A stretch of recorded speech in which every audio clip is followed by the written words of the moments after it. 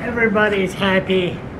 Everybody's living in red, especially in Ottawa, where the Liberals and the NDP have joined force,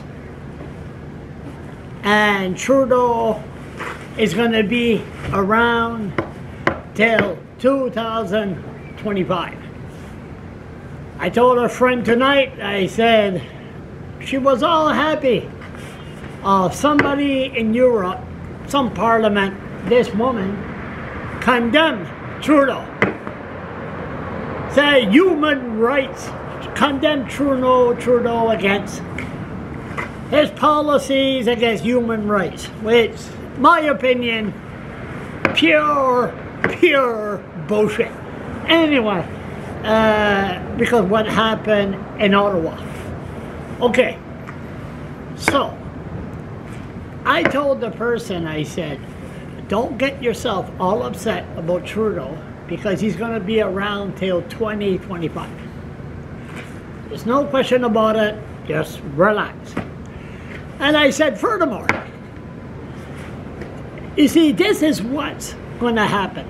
Trudeau, if he reoffers, going to call an election.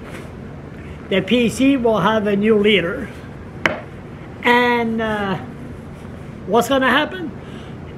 All these people wait, get the kids out of the room, put the tape on pause, right, DOG?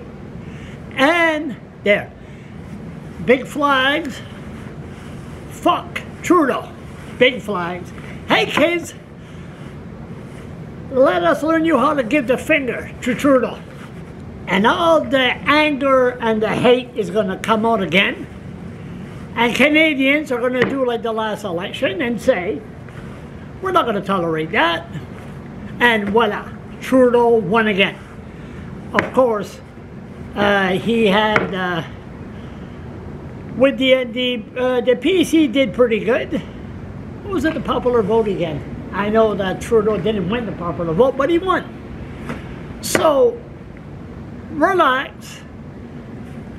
People should just get rid of their anger. Do it in the old-fashioned way. You don't like a government like we did to Mulroney. Of course, Kim Campbell was the Prime Minister.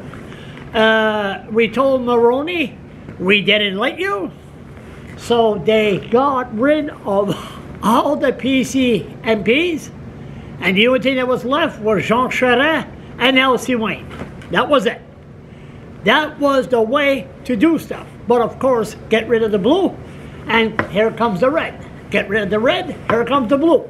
Maybe one day, without hatred, that people will vote for a party that's not just red and blue.